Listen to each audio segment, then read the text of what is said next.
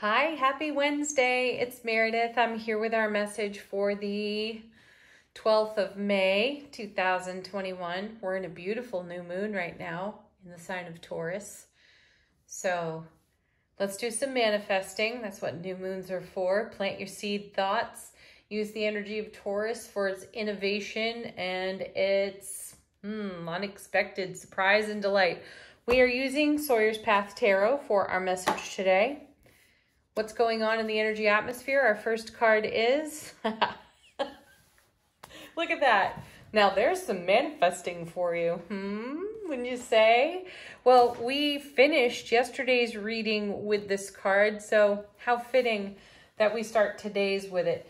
So we are absolutely in a wonderful place to be doing some manifestation or consideration for what it is we would like to develop on our foundation, what we want to expand deeper into. And, being thoughtful, mindful, heart space centered for what it is we're celebrating every day with appreciation. There's the star for you. And there's so much to this card. As I was saying yesterday, it's very much connected to the strength card in tarot, the 8-pointed stars, the 8 stars, connecting to number 8 in the major arcana. And following the tower, this is coming away from the debris field in courageous vulnerability. And that's something I love about the star, being unapologetic for the self, you being you, you doing you, and showing up authentically as you are. That's attractive every day. All right, let's see what comes with the star. Our next card is Ace of Pentacles. Look, new moon energy. How beautiful is that? And the divine and cosmic gift. Yeah, of the Ace of Pentacles. This is opportunity being handed to us, a door being held open for us. Just step right through. Now, was it yesterday that we also had the Two of Wands, the gateway, crossing thresholds? If I recall correctly, we did have that. And I feel that, this is such a great continuation right out of that message. It's like, let's turn the page and see exactly what comes next in the journey. What is the next step? Well, here it is. Remain courageously vulnerable. Bring all of your strength to the opportunities before you. Step through those gateways and across those thresholds, because therein lies, or there beyond lies, some of what we saw with the Page of Cups yesterday, our answered prayers, our dreams coming true. It's all right there. There's nothing standing between us and that gateway except our own decision to step through it or not, okay? Next we have, look at that, Ten of Cups. Wow. Just wow. What more do we actually need to say about these 3 cards on the table? This is the foundation we find ourselves on in the Ten of Cups. This is one of the happiest cards in tarot. That is the Ace of Cups, which is bliss, joy, love, on overflow to us, for us, on our foundation, to the power of 10. In the reading, that's the foundation we stand on. There's the brilliant clarity of the sun being the happiest card in tarot. We do have the courage to be vulnerable enough to say yes to this. We understand that the kind of opportunities that present themselves also offer, woven into them, the opportunity to maintain this foundation and to discover more upon it, to create more, to expand more upon this foundation.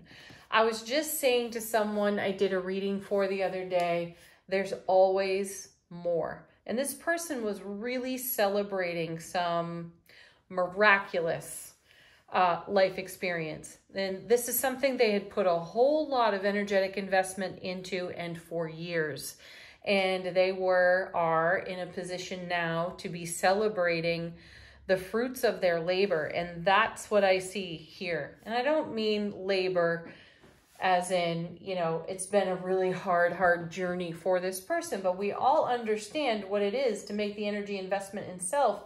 There are really high highs and there are really low lows. And when you are holding something in heart space for a good number of years and you achieve it and you get to celebrate it in the now, I feel that's what this 10 of Cups is pointing out to us. Celebrating what is now and understanding that there is always more. And we are at a point of co-creation for more.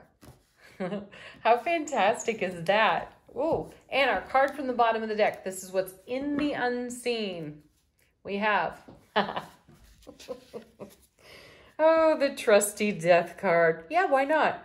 Simultaneous endings and beginnings, because as we are forever celebrating what is now on this kind of frequency, on this kind of foundation, there's, as I just said, more to come. That means we have to make way for it. So something else has to go.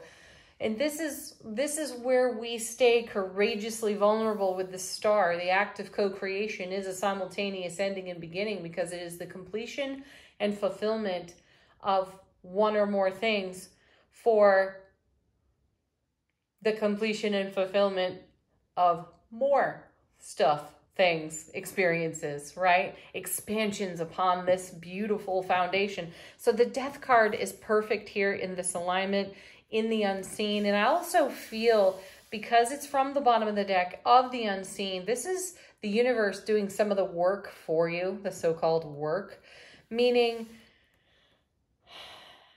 when witnessing and experiencing an ending and a beginning simultaneously, often we speak to how there's a touch of bittersweet on that, because we have a fondness for what we've become comfortable with. And to usher that off the foundation means that briefly, temporarily, we may feel uncomfortable. And where this is in the unseen, in the reading, I feel that the universe is taking the bittersweet out of it by doing some of this on our behalf. So let's just say the universe multiverse is doing some of the heavy lifting in our journey at this time, so that we are in this beautiful frequency of celebrating our 10 of Cups while we simultaneously step through new doorways, new gateways, cross new thresholds, courageously in our vulnerability to create, to make way for more. Yes. All right. Angel answers. This is your opportunity to receive confirmation about something. Ask a question if you have one. Have a fresh message. Our first card is if you believe. Yeah, what do you believe? Is what you are believing in alignment with what you hold in heart space? Yeah, good question, right? It's another way of saying it's all up to you, which is another way of saying big happy changes, because happiness is a choice. Oh, this is really interesting. I'm glad to see some cards we haven't seen in a while out of this deck. There's something better. If you believe there is, there definitely is. And you're going to go and make that happen. You know, that's great confirmation, actually, too, the 10 of Cups here on the table, because while we are celebrating this under the beautiful, happy, loving sun in brilliant clarity, we are, as I said, making way for more, which means there is something better. That is not to suggest that we're experiencing something worse. Not at all. It's encouragement to keep going, to not stagnate, to trust the death card, to purify everything for us as we sail to that next new horizon. All right, next.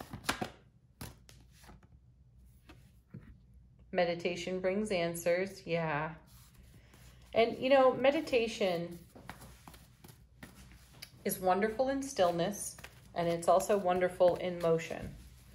So whether this is taking a walk, folding laundry, doing dishes, something, anything, that can become meditation. And it's in those moments where we sort of go into the repetitive flow that we're able to have those spontaneous downloads. So meditation can serve you. One more.